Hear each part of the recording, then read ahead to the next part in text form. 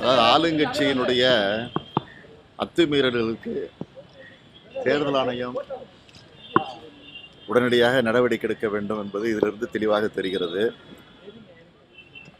ஆக ரிட்டர்னிங் ஆஃபீஸரை பொறுத்த வரைக்கும் ஆளுங்கட்சியினர் சொல்லக்கூடியதுதான் செய்வார் என்ற நிலை இதன் மூலமாக நிரூபிக்கப்பட்டிருக்கிறது. எனவே உடனடியாக இதில் தேர்தல் ஆணையம் ஈடுபட்டு உடனடியாக இதற்குரிய நடவடிக்கை எடுக்க வேண்டும் என்பதுதான் என்னுடைய கருத்து.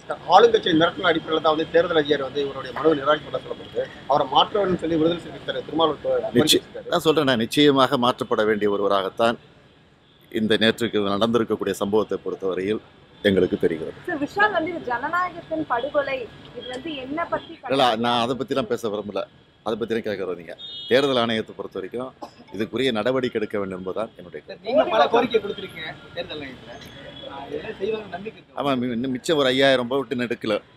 ஏற்கனவே 34,000 ஓட்டு 40,000 ஓட்டு எடுத்ததாக ஒரு கணக்கு சொன்னாங்க. அதுலேயே ஒரு 5000 ஓட்டு மிச்சம் எடுக்கல. அது குறித்து கூட இன்னைக்கு நீதிமன்றத்தில் மென்ஷன் பண்ணியிருக்கோம். அதுவும் எடுத்துக்கொள்ளப்பட்டிருக்கு. அதுவும் விசாரணை நடக்க போகுது. நேர்மையாக நடக்க வேண்டும்.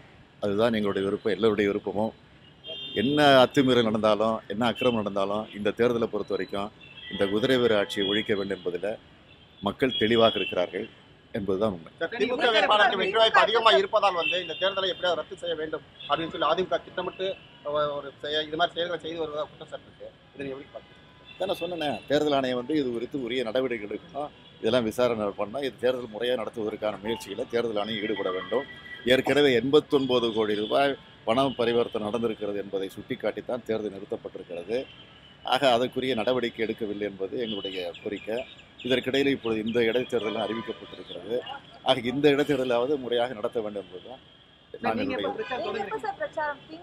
அதாவது வருகிற 7ஆம் தேதி அனைத்து கட்சி தலைவர்கள் பங்கேற்கக்கூடிய கூட்டத்தை நடத்துவதாக ஏற்பாடு செய்யப்பட்டிருந்தது. ஆனால் மழை அச்சுறுத்தி கொண்டிருக்கக்கூடிய காரணத்தால் அது 11ஆம் தேதிக்கு மாற்றப்பட்டிருக்கிறது. 11ஆம் தேதி திராவிட முன்னேற்ற கழகத்தோடு கூட்டணி சேர்ந்திருக்கக்கூடிய எல்லா கட்சி தலைவர்களும் அதில் பங்கேற்க இருக்கிறார்கள்.